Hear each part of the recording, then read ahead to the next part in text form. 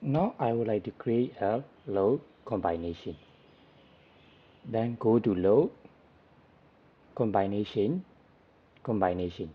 You can add yourself any combination title.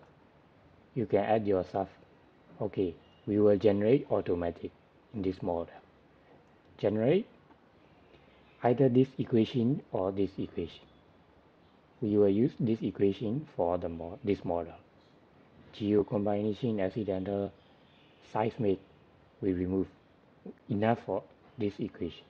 Then next. Then we have 5 equation. Okay, I will not use this and this. This remove it.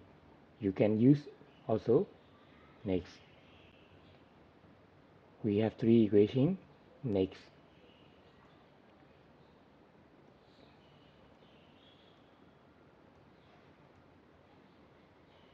Next. Okay, finish.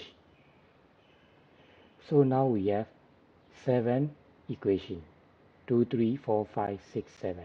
But the number are not in order, so you can arrange reorder. 1, 2, 3, 4, 5, 6. Okay. Now change back to 1, 2, 3, 4, 5, 6. These 2 equations are related to gravity load. The 4 equation is related to lateral load. Means they were considered for lateral action. And okay. Now we have created a load combination. Go to here, load case, we have that service import slab subweight excluding slabs.